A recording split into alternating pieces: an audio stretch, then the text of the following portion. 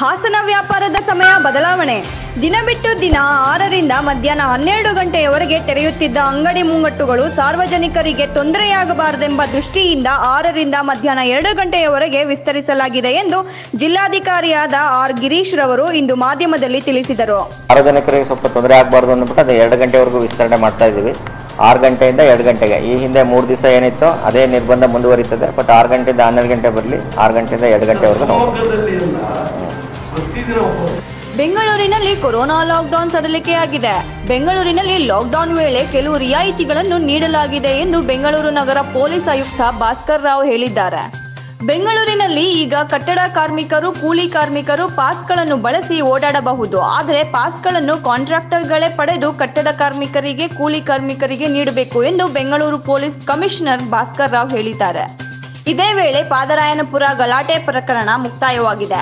ಈಗಾಗಲೇ ಪ್ರಕರಣಕ್ಕೆ ಸಂಬಂಧಿಸಿದಂತೆ 130 ಆರೋಪಿಗಳನ್ನು ಬಂಧಿಸಿದ್ದೇವೆ. ಆದರೆ ಇನ್ನು 20 ಆರೋಪಿಗಳು ತಲೆಮರೆಸಿಕೊಂಡಿದ್ದಾರೆ. ಆದರೆ ಸಿಸಿಟಿವಿ ಮೂಲಕ ಆ 20 ಜನ ಆರೋಪಿಗಳು ಯಾರೆಂದು ಗುರುತಿಸಿದ್ದೇವೆ. ಆದ್ದರಿಂದ ಶೀಘ್ರದಲ್ಲೇ ಅವರನ್ನು ಬಂಧಿಸುತ್ತೇವೆ ಎಂದು ಬೆಂಗಳೂರು ಪೊಲೀಸ್ ಕಮಿಷನರ್ ಭಾಸ್ಕರ್ ರಾವ್ ತಿಳಿಸಿದ್ದಾರೆ. ಕೊರೋನಾ ಸೋಂಕು ಹರಡದಂತೆ ತಡೆಯುವ ನಿಟ್ಟಿನಲ್ಲಿ ದೇಶಾದ್ಯಂತ ಲಾಕ್ಡೌನ್ ಚಾಲ್ತಿಯಲ್ಲಿದೆ. ಆದಾಗ್ಯೂ ಲಾಕ್ಡೌನ್ ನಿಯಮ ಉಲ್ಲಂಘಿಸಿ ಕಾರ್ಯಾಚರಿಸುತ್ತಿತ್ತು ವರ್ತೂರು ಪೊಲೀಸ್ ಠಾಣಾ ವ್ಯಾಪ್ತಿಯ ದೊಮ್ಮಸಂದ್ರ ಮುತ್ತನಲ್ಲೂರು ಕ್ರಾಸ್ ಸೂಲುಕುಂಟೆ ಗ್ರಾಮದ Shri RSV creation association club. ಇಲ್ಲಿ ಇಸ್ಪೀಟ್ ಜೂಜಾಟ ನಡೆಯುತ್ತಲೇ ಇತ್ತು. ಈ ಕುರಿತು ಖಚಿತ ಮಾಹಿತಿ ಪಡೆದ ಕೇಂದ್ರ ಅಪರಾಧ ವಿಭಾಗ CCB ಪೊಲೀಸರು ಬುಧವಾರ ಕ್ಷಿಪ್ರ ಕಾರ್ಯಾಚರಣೆ ನಡೆಸಿಯೇ ಬಿಟ್ಟರು. ಕ್ಲಬ್ನಲ್ಲಿದ್ದರು 8 ಮಂದಿ. ದುಡ್ಡು ಕಟ್ಟಿ ಇಸ್ಪೀಟ್ ಆಡುತ್ತಾ ಇದ್ರು. ಪೊಲೀಸರ ಆಗಮನದಿಂದ ಬೆಚ್ಚಿಬಿದ್ದ ಅವರು ಅಲ್ಲಿಂದ ತಪ್ಪಿಸಲು ಪ್ರಯತ್ನಿಸಿದ್ದಾದರೂ ಫಲ ಕೊಡಲಿಲ್ಲ. ಈಗ ಇವರೆಲ್ಲರೂ ಪೊಲೀಸರ ಅತಿಥಿಗಳು. ಬಂಧಿತರು ರಾಜು ಬಿನ್ ಕೃಷ್ಣಪ್ಪ, ಕ್ಲಬ್ನ cashier, Chandrappa bin ಮದನಗಿರಿಯಪ್ಪ, ಚೆಲುವಯ್ಯ bin ಮುನಿನಾಗಪ್ಪ, Karthik bin Venkataswamy, Praveen bin late Ashok, Vijay bin Lakshman Prasad, Lokesh bin Krishnappa, Manjunath bin ಚಿನ್ನದೊರೈ ಎಂದು ಗುರುತಿಸಲಾಗಿದೆ. ಬಂಧಿತರಿಂದ ಆಟಕ್ಕೆ ಬಳಸಿದ ಇಸ್ಪೀಟ್ ಕಾರ್ಡ್ ಮತ್ತು 60,000 ರೂಪಾಯಿ ನಗದನ್ನು ವಶಪಡಿಸಿಕೊಳ್ಳಲಾಗಿದೆ. ವರ್ತೂರು ಪೊಲೀಸ್ ಠಾಣೆಯಲ್ಲಿ ಪ್ರಕರಣ ದಾಖಲಾಗಿದೆ. ಬೆಂಗಳೂರು ನಗರದ ಅಪರಾಧ ವಿಭಾಗದ ಜಂಟಿ ಪೊಲೀಸ್ ಆಯುಕ್ತ ಸಂದೀಪ್ ಪಾಟೀಲ್, ಉಪ ಪೊಲೀಸ್ ಆಯುಕ್ತ ಕುಲದೀಪ್ ಕುಮಾರ್ ಜೈನ್ ಮಾರ್ಗದರ್ಶನದಲ್ಲಿ CCB ವಿಶೇಷ ವಿಚಾರಣಾ ದಳದ ಸಹಾಯಕ ಪೊಲೀಸ್ ಆಯುಕ್ತ ವಿರೂಪಾಕ್ಷಪ್ಪ DT ನೇತೃತ್ವದಲ್ಲಿ SI AP ಕುಮಾರ್ ಮತ್ತು ಸಿಬ್ಬಂದಿ ಈ ಕಾರ್ಯಾಚರಣೆ ನಡೆಸುತ್ತಿದೆ. ಕೊರೋನಾ ವೈರಸ್ ಸಾಂಕ್ರಾಮಿಕ ರೋಗ ವಿಶ್ವದಾದ್ಯಂತ ಅನೇಕ ದೇಶಗಳಲ್ಲಿ ಹಸಿವಿನಿಂದ ಜನರು ಸಾಯುವಂತೆ ಮಾಡಬಹುದು ಎಂದು ವಿಶ್ವಸಂಸ್ಥೆಯ ಆಹಾರ ಕಾರ್ಯಕ್ರಮದ ಮುಖ್ಯಸ್ಥ ಡೇವಿಡ್ ಬೀಸ್ಲೆ ಎಚ್ಚರಿಸಿದ್ದಾರೆ. ಈ ಬಗ್ಗೆ ವಿಶ್ವಸಂಸ್ಥೆಯ UN ಸೆಕ್ಯೂರಿಟಿ ಕೌನ್ಸಿಲ್ಗೆ ತಿಳಿಸಿರುವ ಅವರು, ಪ್ರಸ್ತುತ ಜಗತ್ತಿನ ಹಲವು ದೇಶಗಳಲ್ಲಿ ಹಲವು ರೀತಿಯ ಸಂಘರ್ಷಗಳು, ಆರ್ಥಿಕ ಬಿಕ್ಕಟ್ಟು, ಹವಾಮಾನ ಬದಲಾವಣೆಯಿಂದ ಸುಮಾರು 83 ಕೋಟಿ ಜನರು ಹಸಿವಿನಿಂದ ಸಂಕಷ್ಟಕ್ಕೀಡಾಗಿದ್ದಾರೆ. ಇದೇ ವೇಳೆ ಕೊರೋನಾ ವೈರಸ್ ಸಾಂಕ್ರಾಮಿಕ ರೋಗದಿಂದ ಹೆಚ್ಚುವರಿಯಾಗಿ 13 ಕೋಟಿ ಜನರು ಸಾವನ್ನಪ್ಪುವ ಭೀತಿಯಲ್ಲಿದ್ದಾರೆ. ಅದರಲ್ಲೂ ಕಾಂಗೋ, ಅಫ್ಘಾನಿಸ್ತಾನ್, ವೆನೆಜುವೆಲಾ, ಇಥಿಯೋಪಿಯಾ, ದಕ್ಷಿಣ ಸುಡಾನ್, ಸಿರಿಯಾ, ನೈಜೀರಿಯಾ ಮತ್ತಿತರ 10 ದೇಶಗಳಲ್ಲಿ ಜನರು ಕೊರೋನಾ ವೈರಸ್ ರೋಗದ ಲಾಕ್ಡೌನ್ನಿಂದ ಹಸಿವು ತಾಳಲಾರದೆ ಜನರು ಸಾಯಬಹುದು. ಅದರಲ್ಲೂ ಮುಂದಿನ 3 ತಿಂಗಳ ಬಳಿಕ ವಿಶ್ವದ 36 ದೇಶಗಳಲ್ಲಿ ಈಗ ಪ್ರತಿದಿನ 3 ಲಕ್ಷ ಜನರು ಹಸಿವಿನಿಂದ ಸಾವನ್ನಪ್ಪುವ ಸಾಧ್ಯತೆ ಇದೆ. ಲಾಕ್ಡೌನ್ನಿಂದ ಜಗತ್ತಿನ 10 ದೇಶಗಳಲ್ಲಿ ಪ್ರತಿದಿನ 10 ಲಕ್ಷ ಜನರು ಹಸಿವಿನಿಂದ ಸಂಕಷ್ಟಕ್ಕೀಡಾಗಿದ್ದಾರೆ. ಮುಂದೆ ಈ ಸಂಖ್ಯೆ 14 ಕೋಟಿಯಿಂದ 25 ಕೋಟಿಗೆ ಏರಿ ಜಗತ್ತಿನಲ್ಲಿ ಹಸಿವು ತಾಂಡವವಾಡಿ ಜನರು ಭಾರಿ ಸಂಖ್ಯೆಯಲ್ಲಿ ಸಾಯಲೂಬಹುದು ಎಂದು ಡೇವಿಡ್ ಬೀಸ್ಲೆ ಅವರು ಜಗತ್ತಿನಲ್ಲಿ ಕೊರೋನಾ ಲಾಕ್ಡೌನ್ ಮಾಡುವ ಅಪಾಯಗಳನ್ನು ಬಹಿರಂಗಪಡಿಸಿದ್ದಾರೆ. ಅತಿ ಹೆಚ್ಚಿನ ಕೊರೋನಾ ವೈರಸ್ ಸೋಂಕಿಗೀಡಾಗಿ ಹಾಟ್ಸ್ಪಾಟ್ ಜಿಲ್ಲೆಯಾಗಿರುವ ಮೈಸೂರಿನಲ್ಲಿ ಕೊರೋನಾ ವೈರಸ್ ಲಾಕ್ಡೌನ್ ಮೇ 3ರವರೆಗೂ ಯಥಾಪ್ರಕಾರ ಯಾವುದೇ ಬದಲಾವಣೆ ಇಲ್ಲದೆ ಮುಂದುವರೆಯಲಿದೆ ಎಂದು ಜಿಲ್ಲಾ ಉಸ್ತುವಾರಿ ಸಚಿವ ST ಸೋಮಶೇಖರ್ ಅವರು ತಿಳಿಸಿದ್ದಾರೆ.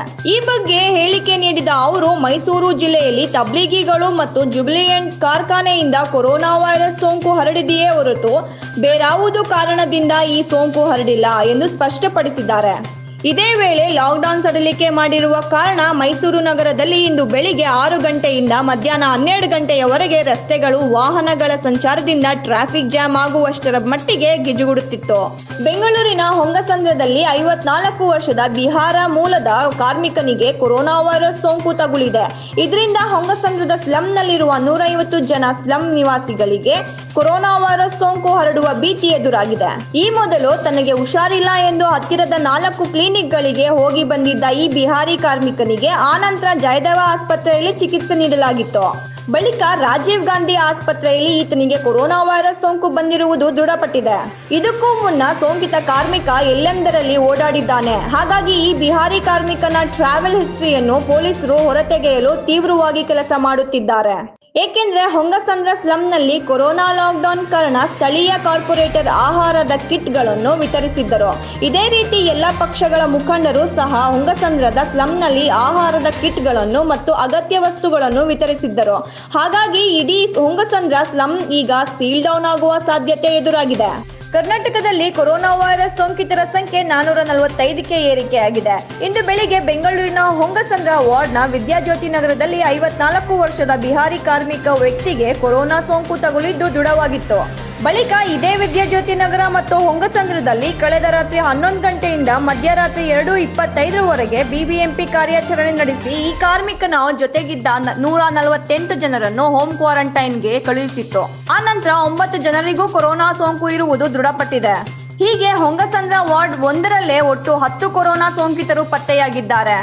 ಇದೇ ವೇಳೆ ಬೆಳಿಗ್ಗೆ ಟಿಪ್ಪು ನಗರದಲ್ಲಿ ಮಸೀದಿಯೊಂದರ ಮೌಲ್ವಿಯಾಗಿದ್ದ ವಯೋವೃದ್ಧ ಮತ್ತು ಆತನ ಮಗಳು ಮೊಮ್ಮಗಳಿಗೂ ಕೊರೋನಾ ಸೋಂಕು ಹರಡಿದ್ದು ದೃಢವಾಗಿತ್ತು. ನಂತರ ಸಂಜೆ ಟಿಪ್ಪು ನಗರದ ಮತ್ತೊಬ್ಬ ವ್ಯಕ್ತಿಗೂ ಕೊರೋನಾ ಸೋಂಕು ಹರಡಿದ್ದು ದೃಢಪಟ್ಟಿದೆ.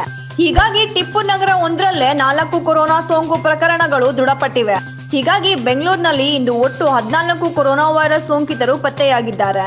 ಒಟ್ಟಾರೆ ಬೆಂಗಳೂರು ನಗರ ಜಿಲ್ಲೆಯಲ್ಲಿ ಈಗ 101 ಕೊರೋನಾ ವೈರಸ್ ಸೋಂಕಿತರು ಪತ್ತೆಯಾಗಿದ್ದಾರೆ.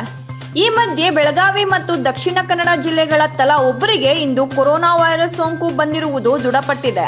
ಮೈಸೂರು ಜಿಲ್ಲೆಯಲ್ಲಿ 88 ಕೊರೋನಾ ಸೋಂಕಿತರಿದ್ದರೆ ಬೆಳಗಾವಿ ಜಿಲ್ಲೆಯಲ್ಲಿ 43 ಕೊರೋನಾ ಸೋಂಕಿತರು ಪತ್ತೆಯಾಗಿದ್ದಾರೆ. ಹೀಗಾಗಿ ಕರ್ನಾಟಕದಲ್ಲಿ ಕೊರೋನಾ ಹಾಟ್ಸ್ಪಾಟ್ ಜಿಲ್ಲೆಗಳಲ್ಲಿ ಬೆಂಗಳೂರು ನಗರ, ಮೈಸೂರು ಮತ್ತು ಬೆಳಗಾವಿ ಜಿಲ್ಲೆಗಳು ಮೊದಲ 3 ಕೊರೋನಾ ಹಾಟ್ಸ್ಪಾಟ್ ಜಿಲ್ಲೆಗಳಾಗಿವೆ. ಕರ್ನಾಟಕದಲ್ಲಿ ಇಂದು 18 ಕೊರೋನಾ ಸೋಂಕಿತರು ಪತ್ತೆಯಾಗುವ ಮೂಲಕ ಒಟ್ಟಾರೆ 445 ಕೊರೋನಾ ವೈರಸ್ ಸೋಂಕಿತರು ಪತ್ತೆಯಾಗಿದ್ದಾರೆ. ಇವರಲ್ಲಿ 17 ಸೋಂಕಿತರು ಸಾವನ್ನಪ್ಪಿದ್ದಾರೆ. ಈ ಪೈಕಿ 145 ಸೋಂಕಿತರು ಗುಣಮುಖರಾಗಿ ಆಸ್ಪತ್ರೆಯಿಂದ ಡಿಸ್ಚಾರ್ಜ್ ಆಗಿದ್ದಾರೆ. ಉಳಿದ 283 ಸೋಂಕಿತರು ಆಸ್ಪತ್ರೆಯಲ್ಲಿ ಕ್ವಾರಂಟೈನ್ನಲ್ಲಿದ್ದಾರೆ. ಅದರಲ್ಲೂ 3 ಸೋಂಕಿತರು ಐಸಿಯುನಲ್ಲಿದ್ದಾರೆ. ಬೆಂಗಳೂರಿನ ಹೊಂಗಸಂದ್ರ ವಾರ್ಡ್ನ ವಿದ್ಯಾಜ್ಯೋತಿ ನಗರವನ್ನು ಸೀಲ್ ಡೌನ್ ಮಾಡಲಾಗಿದೆ. ಒಟ್ಟು 9 ಕೊರೋನಾ ವೈರಸ್ ಸೋಂಕಿತರು ಇರುವ ಕಾರಣ ಬೊಮ್ಮನಹಳ್ಳಿ ಕೈಗಾರಿಕಾ ಪ್ರದೇಶದಲ್ಲಿರುವ ಹೊಂಗಸಂದ್ರ ವಾರ್ಡ್ನ ವಿದ್ಯಾಜ್ಯೋತಿ ನಗರ ಸೀಲ್ ಡೌನ್ಗೆ ಒಳಗಾಗಿದೆ. ಇದಕ್ಕೂ ಮುನ್ನ ಬೆಂಗಳೂರಿನ ದೊಡ್ಡ ಬಸ್ತಿಯನ್ನು ಸಹ ಸೀಲ್ ಡೌನ್ ಮಾಡಲಾಗಿತ್ತು. ಈಗಾಗಲೇ ಬೆಂಗಳೂರಿನ ಪಾದರಾಯನಪುರ ವಾರ್ಡ್ ಮತ್ತು ಬಾಪೂಜಿ ನಗರ ವಾರ್ಡ್ಗಳು ಸೀಲ್ ಡೌನ್ ಆಗಿವೆ. ಭಾರತದಲ್ಲಿ ಕೊರೋನಾ ವೈರಸ್ ಸೋಂಕಿತರ ಸಂಖ್ಯೆ 21,797ಕ್ಕೆ ಏರಿಕೆಯಾಗಿದೆ ಮತ್ತು ಕೊರೋನಾ ವೈರಸ್ ಸೋಂಕಿತರ ಸಾವಿನ ಸಂಖ್ಯೆ 681ಕ್ಕೆ ಏರಿದೆ. ಆದಾಗ್ಯೂ 4,376 ಸೋಂಕಿತರು ಗುಣಮುಖರಾಗಿ ಆಸ್ಪತ್ರೆಯಿಂದ ಡಿಸ್ಚಾರ್ಜ್ ಆಗಿದ್ದಾರೆ. ವಿಶ್ವದಾದ್ಯಂತ ಕೊರೋನಾ ವೈರಸ್ ಸೋಂಕಿತರ ಸಂಖ್ಯೆ 26,58,764ಕ್ಕೆ ಏರಿಕೆಯಾಗಿದೆ ಮತ್ತು ಸಾವನ್ನಪ್ಪಿದ ಕೊರೋನಾ ವೈರಸ್ ಸೋಂಕಿತರ ಸಂಖ್ಯೆ 1,85,439ಕ್ಕೆ ಏರಿದೆ. ಇದೇ ವೇಳೆ 7,29,982 ಕೊರೋನಾ ವೈರಸ್ ಸೋಂಕಿತರು ಗುಣಮುಖರಾಗಿ ಆಸ್ಪತ್ರೆಯಿಂದ ಡಿಸ್ಚಾರ್ಜ್ ಆಗಿದ್ದಾರೆ. ಶ್ರೀಗಂಧ ನ್ಯೂಸ್, ಬೆಂಗಳೂರು.